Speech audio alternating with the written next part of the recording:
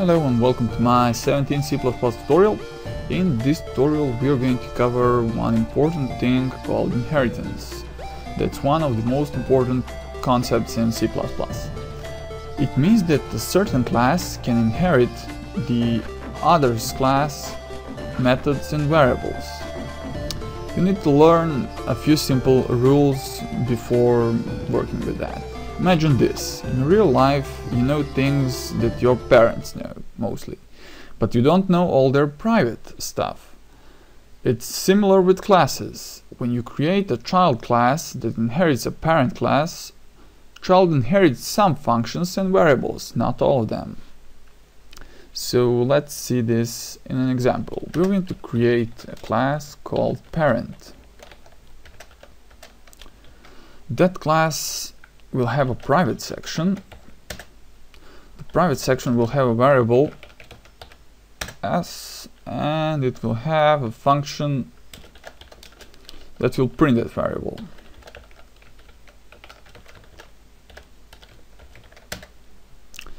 It will also have a public section, and in that section we are going to have a variable p, and we're gonna have a function for printing that variable p. Also, we are going to make a constructor that will initialize the parent class. So the parent will set the var s to, for example, 5 and var p to 10. Okay, we made that. When we create an object from our parent class, we can print the variable p because the function s is not accessible because it's in a private section. It would be only accessible from the functions here. We could print it via the constructor or something like that, or other functions here, but we don't need this in this tutorial. Let's set a breakpoint here. A lot of users complained about system commands, and they're right. They shouldn't be used because they're not cross-platform. So let's set the breakpoint and start a program. Oh, we have an error. Yes.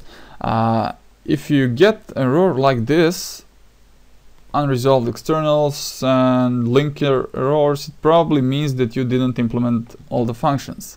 And that's the case here. We didn't specify the body of print var s and print var p, so we need to code those functions first. Let's do it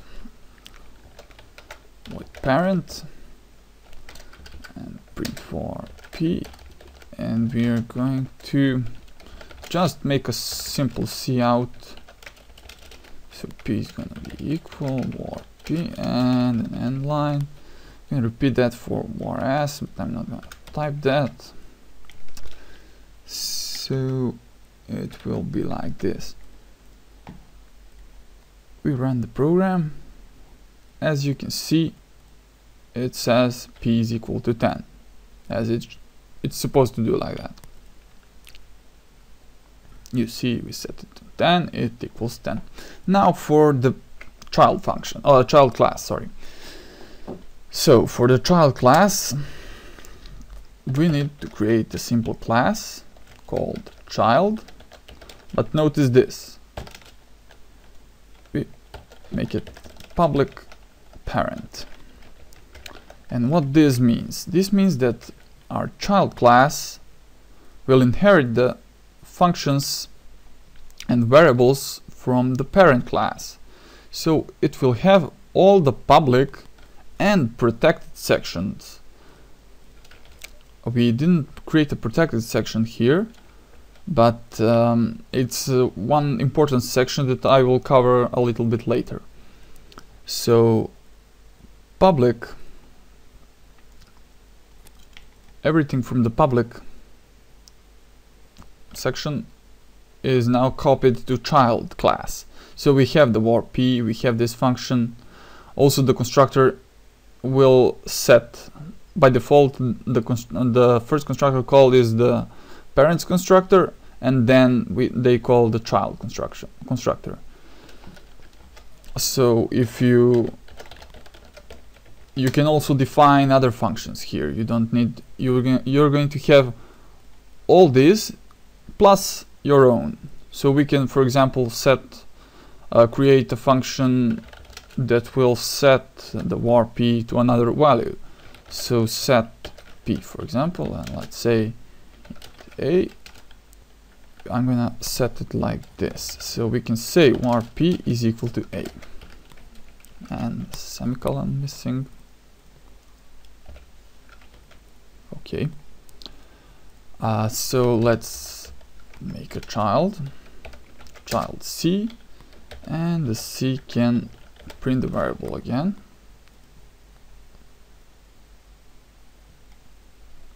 So when we continue from this breakpoint, let's step over.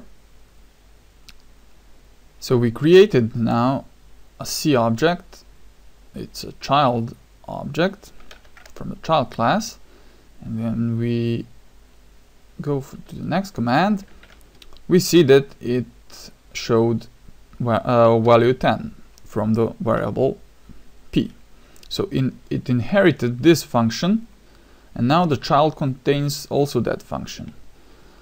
In another example, let's set the p, and let's set it to, for example, 30, and after that we're gonna print it again, and we're also gonna print the parent variable. So let's put the breakpoint here and a breakpoint here. As you can see, the first two print 10. Now we set the variable to set the p variable to 30 and the public variable, and after that we're gonna print it. As you can see, it's now 30. The child has a value of 30 in its var p, and when we step over again to print the parents variable, you can see that it's 10. So as you can see, the child class and the parent class are now not related. All from the public is copied to the child, and now it contains all those methods and variables, but they're independent. They're different from the parent, so they can be modified in a different way, they can be accessed different way, and you don't need to worry about that.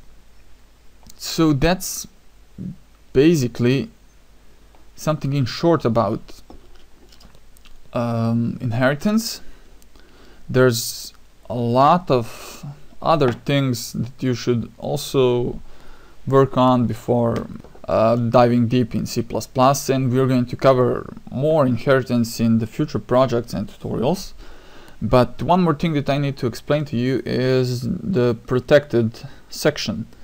So let's make a protected section here. Protected. This section is similar to the private section.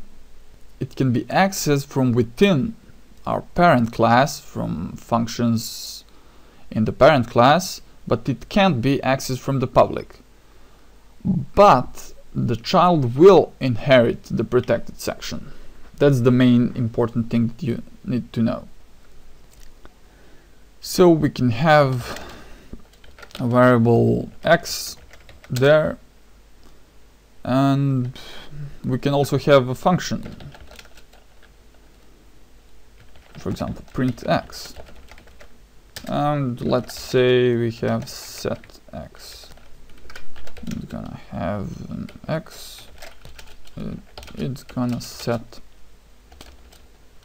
variable x, it's gonna be x, and we're gonna make this function also here, so we don't increase the size, so you can see everything.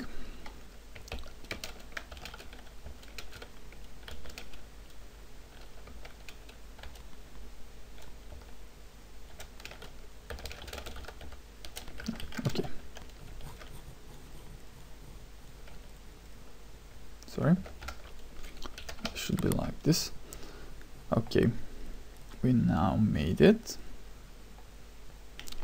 So now when a child tries to print the X, it can't, because it's now in its protected section. So for example, from the set P we can also call set X function. As you can see, notice the little star here. It represented its inherited. So we can set to A, and we can also print X. So after this line, you're gonna set it to the same value, in this example to 30, and print the X immediately. So as you can see, it's 10.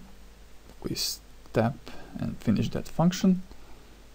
It's now 30. X is set to the 30 and print. So we set the X 30, variable A, and then we print it.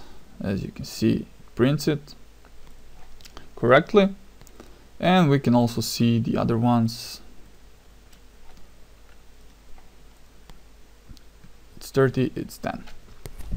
So that's about it in this tutorial. We covered the bare basics of inheritance in C++. When we learn some more concepts that are important, we are going to do more stuff with this. This table is very important for you to understand inheritance totally. So let's look at the table. Access to the base class. This is our parent class. Let's look at below. The base class, the parent class. It has a private, protected, and public section. In these sections I made variables. Int A is private variable, int B is protected variable, and int C is public variable. Let's look above.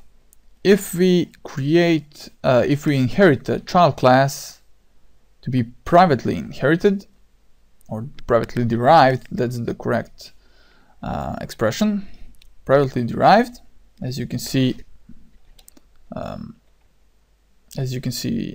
the private keyword. What will happen? Let's look at the table. The private stuff from the base class won't be accessible.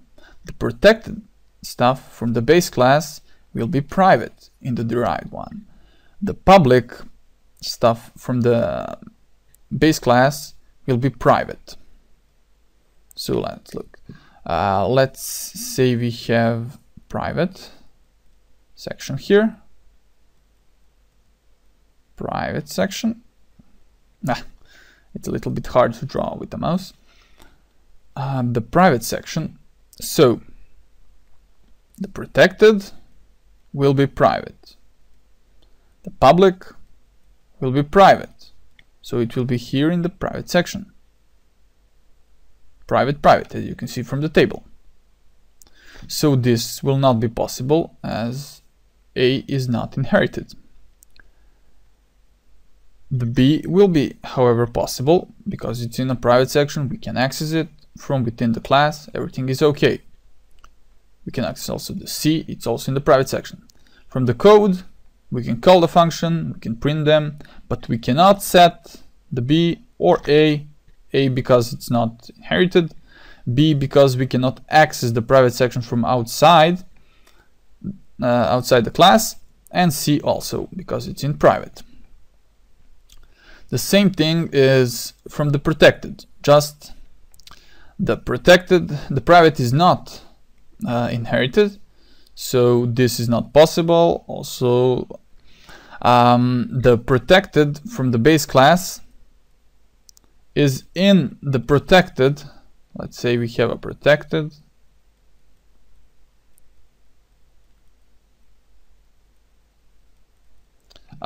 In the protected section, and the public is also in the protected section.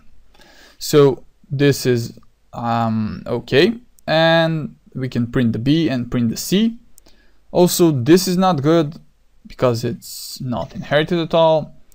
We cannot set this because it's protected. Protected acts like private. It only can be accessed from within the class or from the inherited class. And the C also cannot be accessed because it's protected. But in the publicly derived, so check the public keyword, the protected part, so int B, is in the respective protected area.